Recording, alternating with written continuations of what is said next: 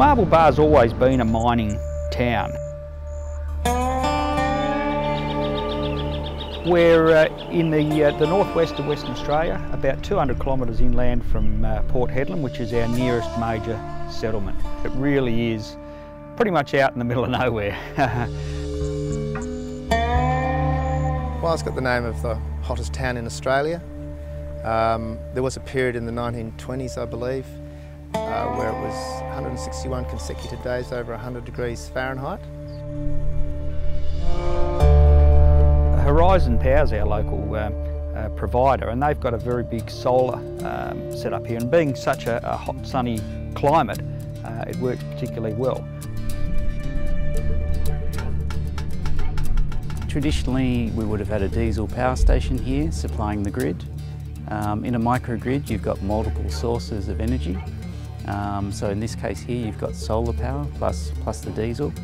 And the goal here is for our microgrid control system is to be able to maximise the solar while minimising the diesel. The key component in the system is the power store and the control system that enables the high penetration.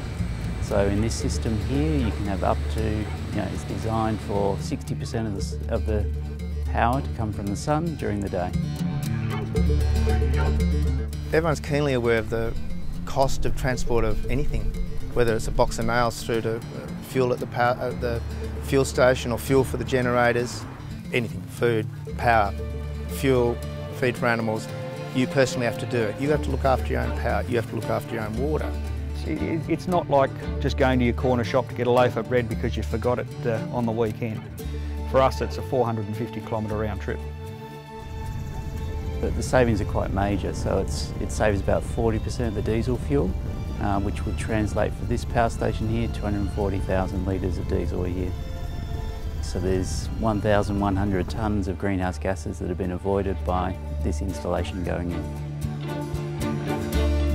I think it just makes sense. I mean, you see a lot of European countries that have far less sun than we do over here that are fairly heavily reliant on solar power, and it just makes sense in this sort of climate, I think.